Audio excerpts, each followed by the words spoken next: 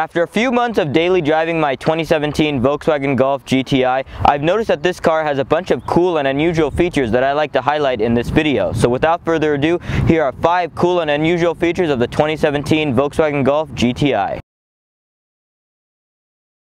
Upon first glance of this car, many people will probably be confused where the trunk release is. After all, this is a hatchback, but Volkswagen cleverly implemented it right underneath the VW logo.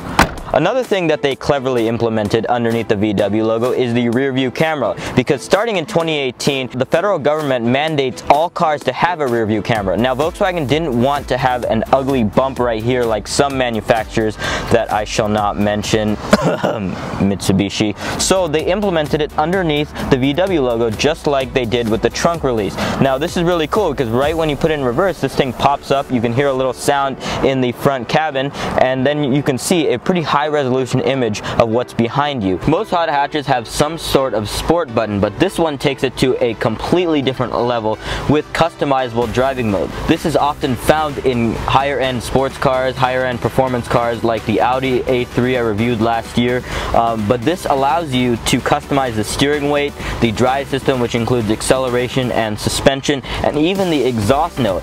How about that? An adaptable exhaust note in a $25,000 car and adaptable steering in a $25,000 car. This really is a cool feature and useful when you're driving on the back roads or when you're driving on the track. The third cool feature is the performance information in the infotainment system. Now, this is a hidden Easter egg, but it's really cool. There's also a lap timer in the center screen in the middle of the gauge cluster, but that is not as cool as this. Now, this one has a horsepower meter, a boost meter, and even a G meter. Now, you tell me what $25,000 car has performance meters that come in $200,000+ cars hidden in their infotainment screens. The fourth cool feature is the hill hold assist, which essentially only applies to the manual transmission cars. Now, this happens when you depress the brake fully. The car will hold itself on a hill for a few seconds so you can make a perfect hill start. It'll give you enough time to engage the clutch and drive off without rolling into the car behind you. Now, this is a really useful feature when you're starting to drive stick shift, but once you get better at it, you'll master hill starts and you won't need to use the hill hold assist anymore. But it's nice to know that it's there. The fifth cool feature is the VW CarNet app. Now, this is kind of the same concept as Chevy's OnStar.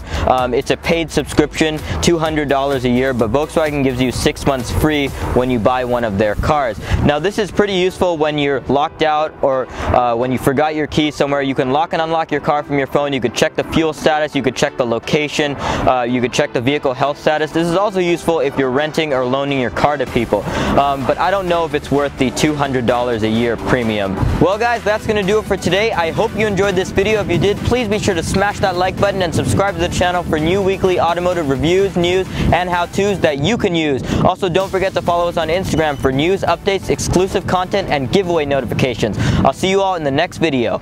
Peace out.